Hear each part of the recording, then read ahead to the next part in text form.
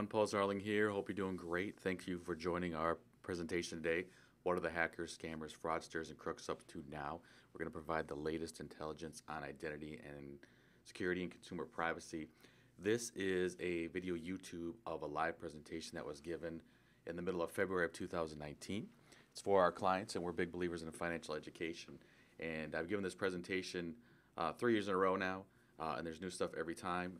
And so what you're going to find out today is some things on some proactive tools and some reactive tools that you can use to deter against crooks and fraudsters, but also when it happens, what you can do immediately. So a little bit about your speaker. You may be wondering who this is. I'm the managing partner of Client First Tax and Wealth Advisors. We're an independent fiduciary in Wisconsin with our own active investment management system called the Adaptive Investment Management System. So a little bit about me, 20 years experience in business. I've been all over the world with public and private companies. I've fought counterfeiters. I've been involved in PowerCom and defense industries and healthcare, and I have a MBA in finance from Marquette University. So if any of you want to try Marquette basketball, we've got a good team this year, both men's and ladies. So looking forward to what things come together for them in March. So when you think of identity, security, and consumer privacy, there's my family. I've got 7 kids with my beautiful wife. And if you think about it, you have 15 elements of your personal information that hackers are trying to get at. Maybe it's your date of birth, maybe it's your address, etc. I'm going to show you what those all are, but for us as a family, there's 9 of us. And so there's a lot to think about, whether you're in college, whether you're in high school, grade school, or even not even in school. There's pieces of information that they want to use to either get money or crime or forward on to a crime ring. You really got to be on your toes for all these things. So this is why you're doing it. You're doing it for your family, those you love, and making sure things stay safe. So what we're going to cover today is I'm going to cover the top 10 scams targeting your information. I'm going to cover 9 real-life case headlines to learn from that are specifically from Wisconsin for those in our clients. Now we do have clients in Arizona, Florida, Tennessee, and around the U.S., but I focus on Wisconsin headlines. We've got 2 new important regulations you need to know about. One is across the Atlantic, and one is here in the States. 3 new areas to keep your eyes and ears aware of this year. I think a lot of people think of identity theft as maybe like an email hack or a phishing scheme, but there's some new things to be aware of as you go into 2019. And I'm going to give you some tips and tricks to outwit the nitwits, so tools for your toolbox. Like I said, if you get anything out of today, you can have a set of proactive tools and a set of reactive tools, and also have a PDF tool of that if you want that after the presentation. All right, so if you think about hacks being increasingly vulnerable, it was a rough year for 2018. For those of you that are Marriott Rewards, now called Bonvoy, 500 million accounts were hacked. A lot of people remember Equifax. Twitter was 330 million. Facebook had a rough year, both in being hacked, but also in selling people's information you weren't aware of. And it's only going to get worse as hackers get better at it and really want to get after your information, because they can create credit cards, they can get after your cash, do a ton of things, order things in your name, all the things which aren't beneficial to you but beneficial to them. So 2018 was really rough. And if you think of it on like a line graph from left to right, hacks have only gotten exponentially more in the last 5 years. So to me, it's actually a matter of when something you're involved in gets hacked versus if. And so that's why I have create a proactive tool set for you. Then we move on to 2019. It starts off explosive. For those that are clients know this, because I had an email about it in January. But there was collection number 1, which is the monster breach, that had 772, almost 773 million unique emails and over 21 million unique passwords. Potentially more on the way. There's rumors that there's maybe collections, 2 through 5. We'll see where that's at. But all the same, whether this is new or old information, the fact if it's old information, they can actually use it, and be intimidating with an email to you saying we've got your account and try to exploit you. Or if it's fresh, that all the more reason to be frequent in changing your passcodes. So that's how 2018 and 19 were, and the 15 pieces of information that they want. If you remember the picture of my family, or even your family, if you picture that, those you love, they're going after your name, your address, your phone number, your date of birth, social security number, passport number, credit card number, bank account number, email account, and password history, insurance accounts, employment history, education history, social media accounts, and driver's license. And they could be trying to do a one for one theft, which is they get everything and create a whole new person that's exactly you, or they could do something that's called synthetic identity creation, which they take your name, maybe a neighbor's date of birth, a friend's, yeah, address, one of the 15, and they make a combination and create a synthetic person. So it's not a matter of if, but when, and how you handle when you get hacked. And with our clientele, we've had people that have had their identity stolen, so we've helped them solve that, and so that's why we're a big believer in providing tools for all of you, so you can deter identity theft, and when it does happen, how to quickly fix it. So that's why we're big believers in this information. So you can also see a map below there, a little fun. It's called threatmap.bitdefender.com. If you want to see actually live threats that are happening, give you a sample of what's all going on. It never stops and it happens around the clock. So the big takeaway for this presentation is keeping your information safe, how to do that, and then how to react when it happens, when it is compromised. And they're doing it to get after your information in a couple different ways. These are the latest scams, right? You've got phone scams, which try to trick you out of your money or your personal information. So I've actually kept a couple on my own phone. These are kind of funny. Let me pull a couple up here. This last one happened not too long ago. So 1 second here, let me play it for you. Here we go. It expired after that you will be taken under custody by the local cops, as there are 4 serious allegations pressed on your name at this moment. We would request you to get back to us so that we can discuss about this case before taking any legal action against you. The number to reach us is 818. All right, so that gives you a flavor for one of them. So kind of a intimidating one, or meant to be intimidating one. I found a little funny just because, it's a robocall and a local cops with 4 serious allegations on me. So that happened, and then I had the same one happen, and maybe this has happened to you, where it was the same robocall, but they rotated numbers. So it started out in California, then went to Indiana, then went to California, then Tennessee, then New Jersey, etc. So let me find this one for you. This was a little funny. Hold on 1 second.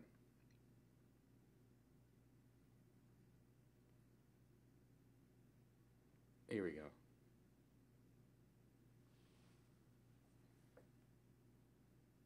Oh, just lost it. Here we go. SSA back is 330-303-4259. The reason you have received this phone call from our department is to inform you that there's a legal enforcement action filed on your social security number for fraudulent activities. So before this matter goes to the state courthouse, and before you get arrested, if you need any information or have any question, kindly call us back at 330. All right, so you get the point there. They're trying to go after my social security number. They give me a fake one and then say it's going to go to courthouse. I'm going to be arrested. Another intimidating one. I actually had one that said my social security number is going to expire. For those of our clients, when we educate you, your social security number doesn't expire. So you don't have to worry about that. So, okay, those are a couple examples of phone scams. The next one is email phishing. These are older but goodies. People still go after this stuff.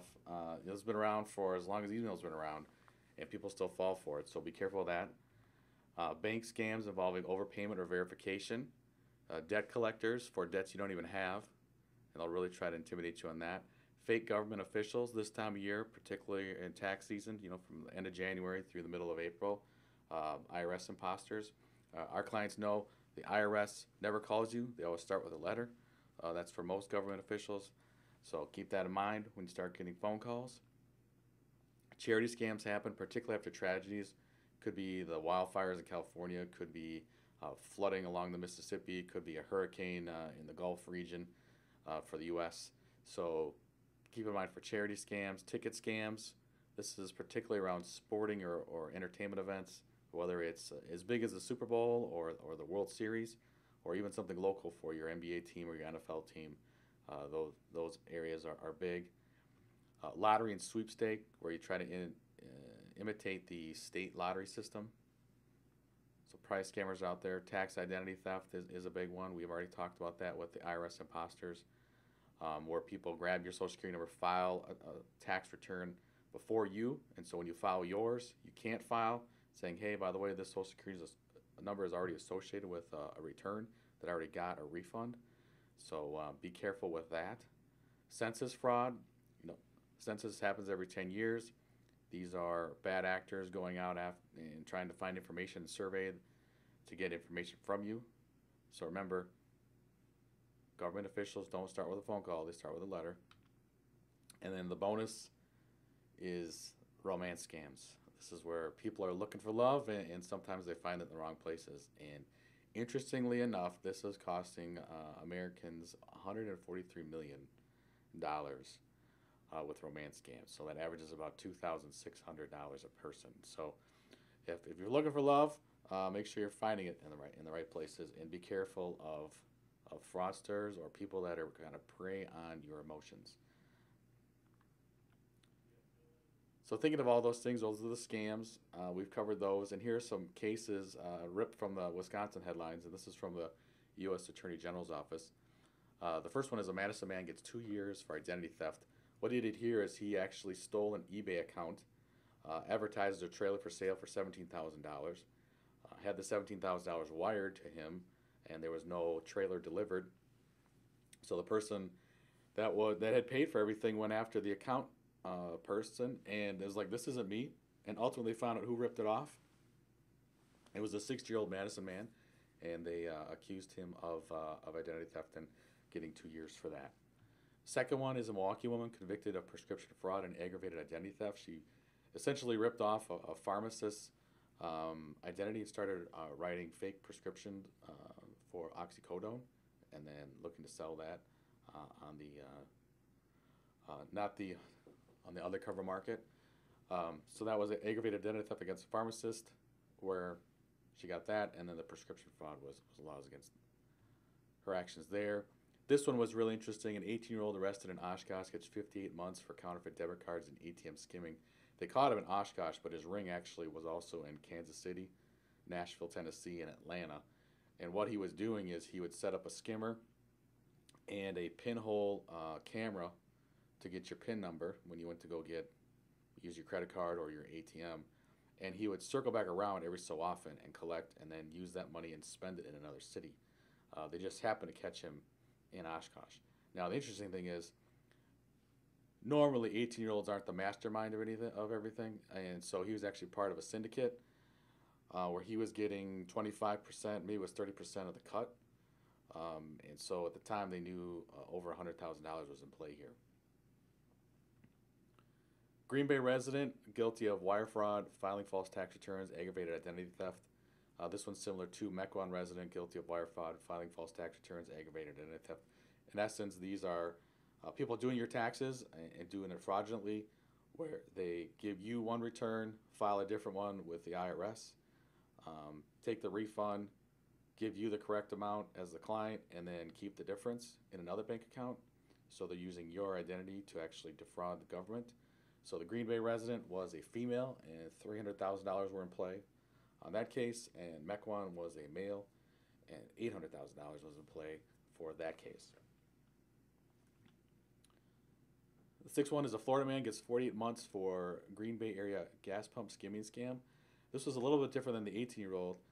This person, he actually would be nearby the gas pump, had a skimmer, and that would actually Bluetooth to his laptop, and he would recreate your debit card or your credit card.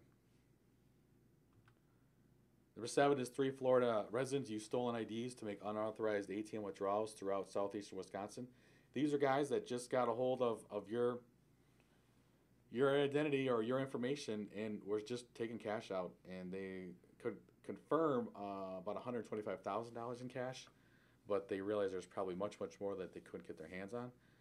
But still, $125,000 is a lot for three guys just to run around and hit up the ATM machines. This one tugs at the heartstrings a little bit. Husband and wife were arrested in Greenfield. They get 30 months for impersonation scheme involving 780 victims and over $1 million. What was happening is they set up robocalls to go after a certain type of nationality and saying if you don't pay this fee, your passport will be revoked or your visa will be revoked. Very much using intimidation tactics. They created almost a false-looking federal department, kind of combining Homeland Security and ICE, and defrauded people out of $1 million and a lot of emotional heartache. Number 9, a Missouri couple arrested in Monona, get 48 months for identity theft and nationwide check fraud scheme. They were caught, in Monona, but they'd also done it in Kansas City as well. Essentially, they were grabbing checks and cashing them at a Walmart, and then rotating around all the Walmarts, and Walmart was onto them and caught them in Monona. So $600,000 was at play with this case. And then a bonus for you, a Florida man arrested in Boston gets 46 months for counterfeit credit cards. When they caught him, he had about 1,600 credit card numbers in one of his jump drives. So, this stuff's out there, and this is why I tell you, when you have all these pieces of information, 1 through 15, they're trying to get something, so they can go after and do something to get some type of money, whether it's your credit card, your identity, gas pump skimming, something with your taxes, a fake eBay account. The list goes on and on, but they're really trying to just defraud you with getting some type of information out of you. And then I'm asked, hey, by the way, what's skimmers? I've never really seen one. How does this all work? And so I've added this section. So for those that were at the live presentation, I added this for the evening session, but for those that were at the noon, this stuff is new, so you'll love this stuff. So here's an example of a skimmer, and if you look at it, this was actually found in Florida in the middle of the month of February, so about 2 weeks ago. And if you look at this looks ultra thick for a regular credit card reader, and this looks like really bad security tape. So a couple things to keep in mind: if the thickness looks off, and if things look tampered with, just keep your eyes and your ears open to this stuff. It could be bad news, right? And you can always report things to a gas station attendant. This one's a little tougher because this is actually a snap-on version that goes like on a bank ATM. You can see all the electronics in the back of it, and it just snaps on to the front. Very actually elegant in its design and how it all worked. But this was used at a bank that they found. You've seen these type of terminals. Could be in a convenience store. The one on the right is real. The one on the left is fake. And if you look at the one on the right, see the thickness here, both on the reader and on the terminal, and above here by the brand logo. And if you look at the fake one, you can see the reader is a little wider, all the way around.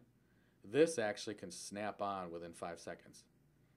It just goes right over the top, snaps on, and away they go. So you can see security videos of somebody bumps somebody in the back of the line to create a diversion, and then they snap this on, and then they're off and running. So that's another example of a skimmer. It's got the inside guts of it all, where it reads your stuff away from the main device. And then you got some tamper tape that you look for. Normally you'll see, this is particularly for gas stations or even for ATM machines, have tamper. I'm using red as an example. Could be any type of color, but red is commonly used. On the left, you'll see before tampering, just looks like a regular piece of tape. On the right, you'll see things called void or, opened or, used or no good, whatever it is. So if we look for real life, this is in a 7-Eleven. This looks like it has been tampered with, but you can tell somebody opened this using that key here below, and you start seeing void or open come out of here. So if you start seeing these types of things, report it to the attendant. So that's a really quick, maybe Skimmers 101 and how they all work and what to keep a look for. So keep a look for security seals, extra thickness on the terminals or the readers, and anything that's looking suspicious, just report it to the attendant. Whether it's at a gas station, or if you're at an ATM, the bank, or if you're an independent ATM, wherever that's located, talk to the attendant that's nearby. So covered the skimmers. 9 cases, lessons learned that we covered earlier on the slide before. You need to proactively manage your password accounts, proactively manage your credit, bank, and insurance accounts, proactively manage your social security number, and really ask your tax preparer, doctor, dentist, pharmacist how they handle your information. And if you're not giving an answer you like, you can push back, right? Nobody should rough you around because you have to have your social security numbers. There's lots of ways that they can identify you without using your social security number. I want you to be proactively aware of your surroundings for everyday spending activities, and then be aware of amount of your settings on your smartphone, your social media, online accounts. I'll give you some tips and tricks later on in this presentation about how to do that. But here's what you really learned, because you had fake eBay, you had people ripping off your cash, you had people using your social security number to file a false tax return. You had people that doing everyday spending activities were grabbing your stuff, and then people were being hacked. So be aware of that. You have to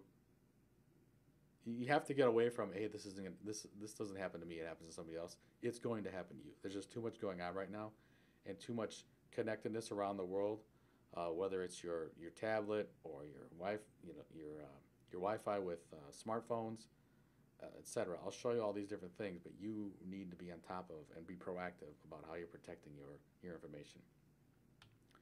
Speaking of protection, we do have some regulatory items that are taking place. The first one's out of Europe. It's called the European Union General Data Protection Regulation, or you'll see an acronym called EU GDPR. And essentially what it is it's a data privacy regulation that comes out of just the European Union be upset with all the hacks that were happening, whether it was a private hacker getting into someone's account, or just corporate stupidity, to use one term, where they just weren't doing it right. So this regulation takes place May 25th of 2018, so it's already in place. It's designed to protect European Union citizens, so anybody that does business in Europe. So this could be people that are headquartered in Europe, or it could be people that aren't but have business over there. So if you think of something like Google or Facebook, they're doing those things. And so they want to safeguard European citizens, and essentially they want to make sure that, hey, companies can show you can actually, protect people's information, and give you a choice to rectify or revoke consent at ease. And if you're not doing it, all right, you can get fined up to 2 or 4 percentage points of your annual sales, which is pretty hefty. So they put some teeth behind it. And they must also alert people of a breach within 72 hours. So you can't be like Facebook. You're like, oh, yeah, about that. Yeah, we thought we had it covered. There's going to be none of that. You got to report it within 72 hours. So there's people that are fans of this. I think their hearts are in the right place. It's going to be interesting how it actually gets deployed, and the first fine or the first court case about it will be really telling on how things go. That's in Europe. Then in California, there's the California Consumer Privacy Act, or CCPA. And essentially what that is it's similar to the European one, but it also gives you the right to say no to the sale of your information. It gives you the right to sue companies for violations and breaches, and it gives you the right to know who knows your information, why they got it, and how they're using it. So it's meant for California citizens. But if you're doing business in the U.S., I used Facebook and Google earlier, or Amazon. If you're doing it around the world, you may just adopt these things and make it worldwide. So it wouldn't surprise me if you're a citizen of any other state, you'll probably see this as well. The question I get then is, well, hey, will the U.S. have a version like the EU does? Right now, there's not anything on the table for that. It wouldn't surprise me if more states take a look at what happened in California and kind of use it as a beta test, and how that goes. They may adopt their own version along the way. Okay, we're going to transition now from some regulatory stuff to being alert to new ways of how they get your information. like I mentioned earlier, you can't pretend it doesn't happen. There is no see, hear, or speak no evil. You have to be aware. And now that everything's connected, whether it's your phone, whether it's your thermostat, whether it's your fridge, whether it's your car, whether it's your video games, everything is connected. So you need to know how to protect it to keep it away from hackers and bad actors. So here's a couple of examples. This is from Seattle. This is a mother of a couple of kids living with her significant other. This is happened near Seattle. And she had a Nest device that was in her house.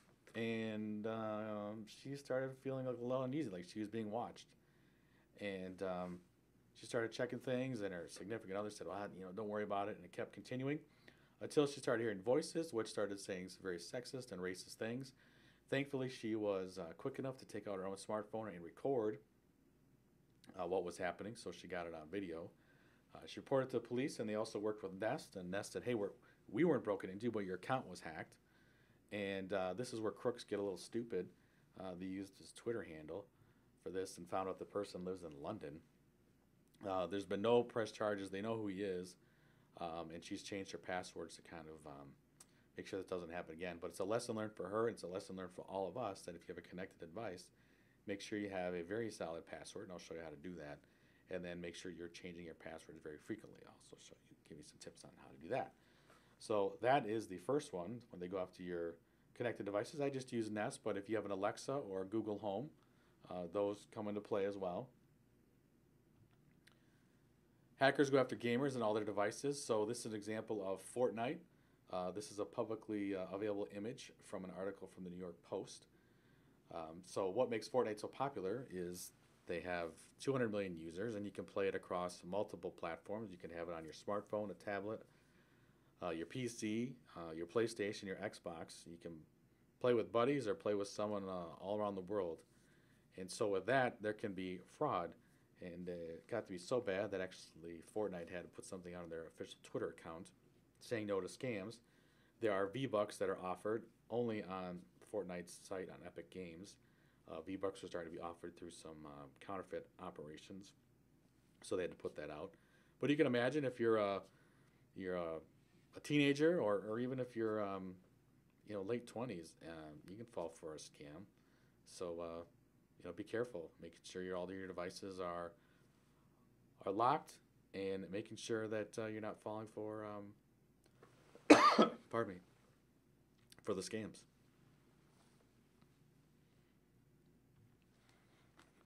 Thirteen to keep your eyes and ears aware of for 2019 is neighboring or spoofing. This is where a call comes into you, and it's actually a bad actor, but it looks like a neighbor. And interesting enough, when I gave this presentation, I had a lady raise her hand. She said, you know what, my neighbor just had this. It looked like a number coming from Goodwill. Goodwill is a charity organization. And it turned out to be a false robocall. And it's happening more and more. And the FCC chairman, his name is Ajit Pai, is really pushing for technology to put an end to caller ID spoofing. And this can actually hopefully happen sooner rather than later. Pardon me. I'm going to drink a water here. Sooner rather than later, to put that at end. Matter of fact, AT&T is trying out a new one where a call will come in and it'll say AT&T telemarketer alert. That's happened about 3 or 4 times on my phone. So hopefully that works and it gets adopted very quickly. So those are 3 things to keep an eye on for. Now I'm going to give you some tips and tricks of how to outwit the nitwits. So the first is you have to think of your information as restricted area, authorized personnel only. So when I want you to think about this, daily, weekly, and monthly, this is like your new normal, right? So I want you to get a password manager. I want you to have passwords over 12 characters. I want you using 2-step authentication. Set up a Google alert for your name. Make a credit card for your primary spending vehicle. Review your accounts and statements on a regular basis. Mind your surroundings and your settings. Order free credit report every 4 months.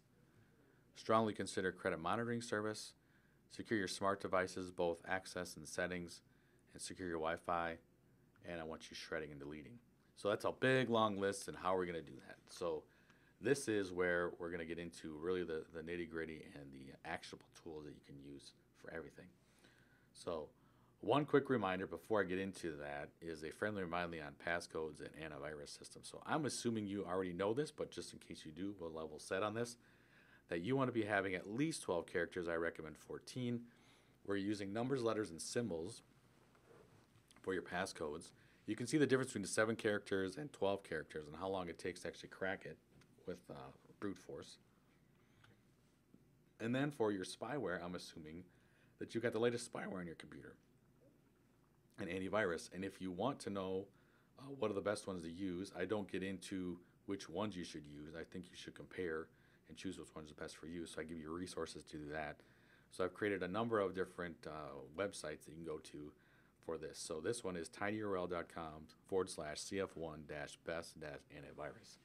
That'll give you the best comparison and contrast between the different ones that are out in the marketplace. So we're level set on that. So let's get into some of the tools. So the first one is getting a password manager. For those that don't know how that works, you log in on your computer, and it actually reads the sites you go to.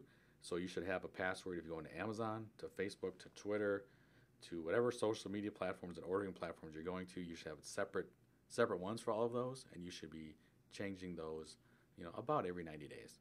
So I created a website there, tinyurl.com/cf1-passwords, which will compare and contrast all the different password managers.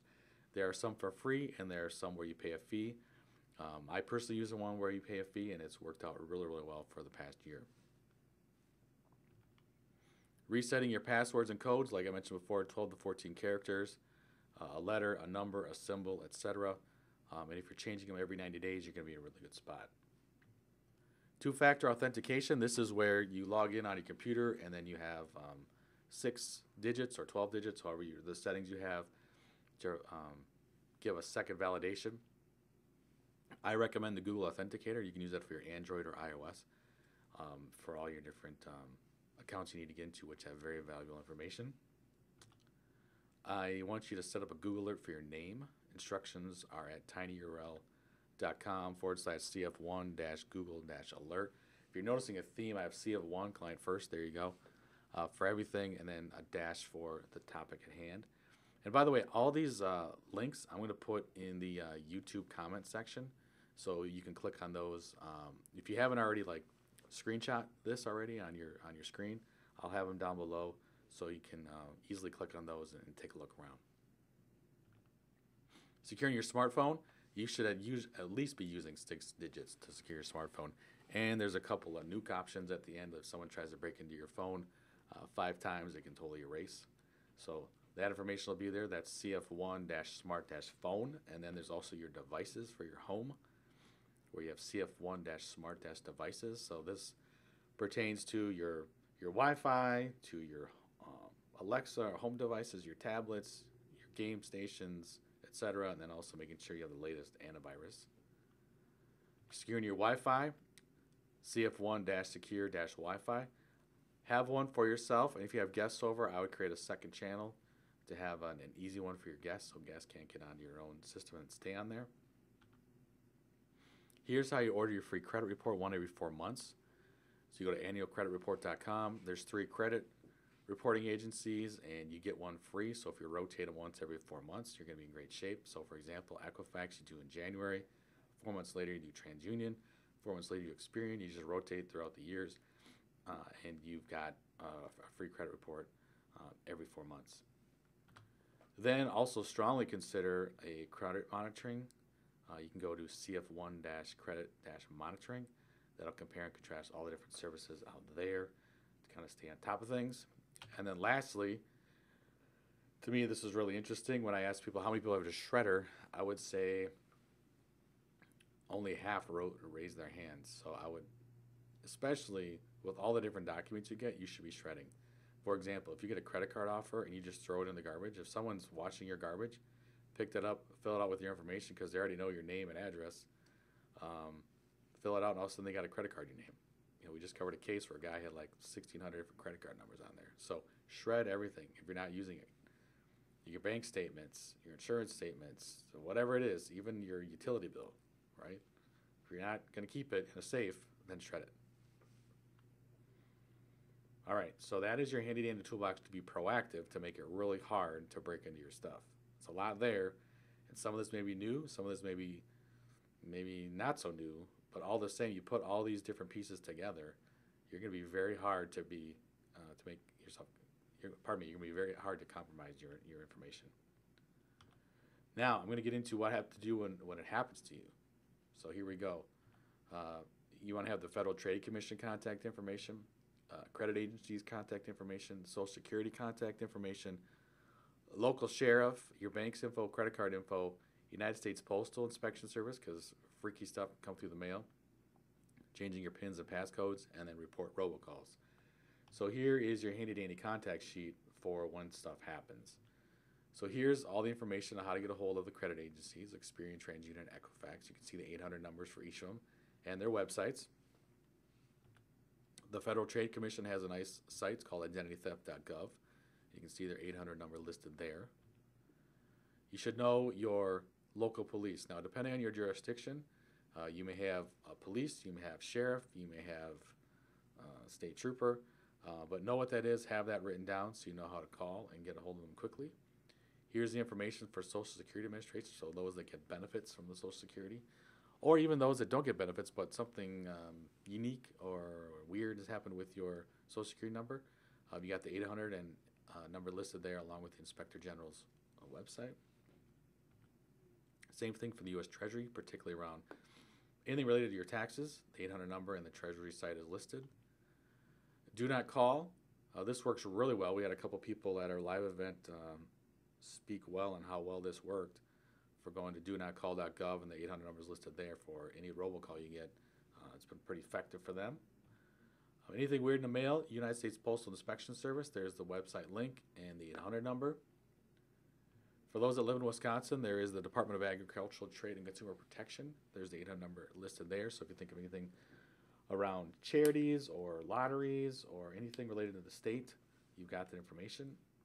And then two more things you need to know is your bank information and your credit card information. Those are all usually listed on the back of the card, and they're very fast in working to resolve issues, but you should know that all the same. And so I'll pause there real quick so you can do a screenshot if you want of all this. I'll also have all these sites listed below. And I'm also made a PDF of these tool sheets, so if you want a PDF version of it, you can just email us at myteam@clientfirsttaxandwealth.com. So the reason you need all these things, because when it happens, you need to have a recovery plan. And so there's a resource there for you, CF1-ID-recovery-plan. So what happens is you place a fraud alert with the companies you know fraud occurred. Then you're going to place a fraud alert and get your credit reports from the credit reporting agencies. Then you're going to report identity theft to the Federal Trade Commission. And then you're going to file a report with your local police department. Those things all together constitute an identity theft crime report, and you can use those all together, which makes it a lot easier to recover any damages that happen to you, whether financially or otherwise. Question I get often is, hey, how does Client First keep my information safe? If you're a client of ours, and we've got a lot of them, so thank you for doing that. Thank you for all the referrals that you guys give us. So we do use a password manager. We do have two-factor authentication. We do have antivirus that updates every night. We have 256 encryption on all the information, which is going to take 1,000,000 years to crack. And then we have all these other compliances, which I'm not going to bore you with, but they're really related to information security and service organization control practices. So that's SOC 1 and SOC 2. That should give you a flavor for how we keep all your information safe, whether you're an individual or a endowment entity. So I'm going to pause for some common questions that I got. The first one I get a lot is, how often do I change my passwords? Most organizations, where you work for them, whether it's a healthcare organization or an industrial organization, changing your password every 90 days. We tend to follow that good rule of thumb. 90 days is good. If it's under that, that's fine too, but if you're starting to get a half a year to a year, that's just going to make you more vulnerable. Which password manager do you like? Like I mentioned before, I really don't get into a specific one, but I want to give you tools where you can compare and contrast the different ones. I will say I use a paid version of that, and it works really, really slick because it'll auto-generate the 12 to 14 different character passcodes that I need, and then it remembers them. So when I go onto my Amazon account, or if I go into a social media account, or I go into my own work accounts, it remembers everything. Third one, will the USA have their own version of the EU GDPR? Not sure they might. What it looks like now is they may have their own, states may have their own version, and then maybe it culminates to a federal version. But right now everyone's watching how the California version will go and see what happens there. Who really needs to see my social security number? Dentists, pharmacists, a variety of people ask for it. But you don't have to give them your social security number. There's other ways to identify you. Maybe you have your Medicare number. Maybe you have a customer number that they generate with their own customer relationship management tool. So you don't necessarily need a social security number. And if you have a doctor or one of their staff that says, hey, I have to use your social security number to find you, then they don't know what they're doing, because there's a lot of ways to figure out who you are and your information. Last one is, what about credit freezes? And for those that don't know credit freezes are, you call the credit agencies and say, listen, freeze my credit. Do not let anybody open up anything, myself included. And so that from that point forward, nothing can be opened. Now, everything that was previously open, maybe you had a mortgage or a car payment, that's still in play, but anything new cannot happen unless they call you. And then what's been happening is you can open up a 72-hour window. If you want to make a car purchase, you want to make a home purchase or a land purchase, or some sort of big event, or if you want to get your background check for employment reasons. That's been working out really, really well. We had a number of people talk about that at our live sessions. That's been working well. So credit freezes are an option. Don't have to use them, but they're certainly an option for you to use. So those are some of the common questions. If you got more, just put them in the comment section, or email us at myteam@clientfirsttaxandwealth.com. So some key takeaways from today. Like I mentioned before, I want you proactively managing your identity and your consumer privacy, because it's big business and you need to treat it appropriately. Hackers, scammers, fraudsters, and crooks can be across the globe or across your street. I really want you to mind your surroundings and your settings. When it comes to your information, know what you're doing and be confident in your plan. Don't be an easy target. And that's by using the tools. You've got a proactive tool set and a reactive tool set, and they're right here.